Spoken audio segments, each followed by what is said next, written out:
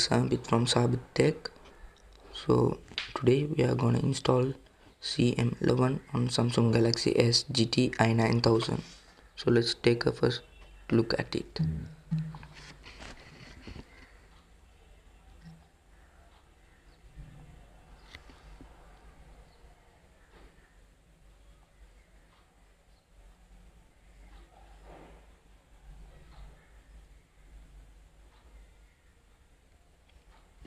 As you all can see, it runs Android KitKat 4.4.4.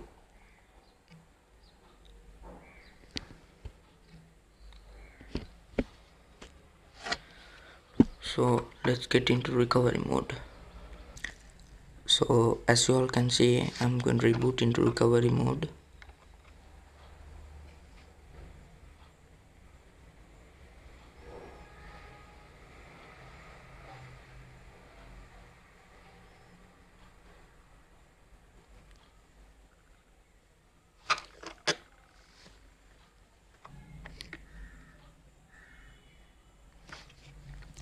As we are in the recovery, first what you have to do is wipe data, factory reset.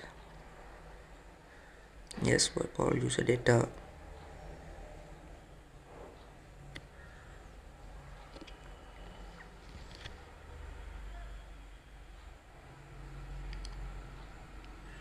Now wipe cache partition.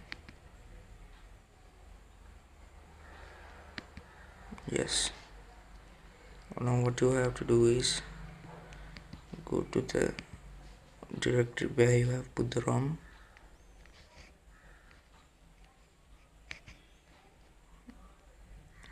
There it is. I have put it on a folder called custom ROM. I am going to install it.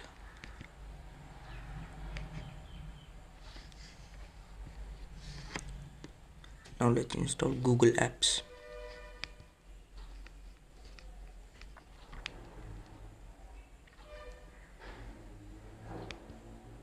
Yes, let's install.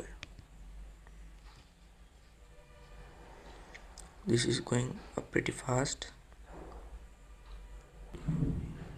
So the only thing left is to reboot system now.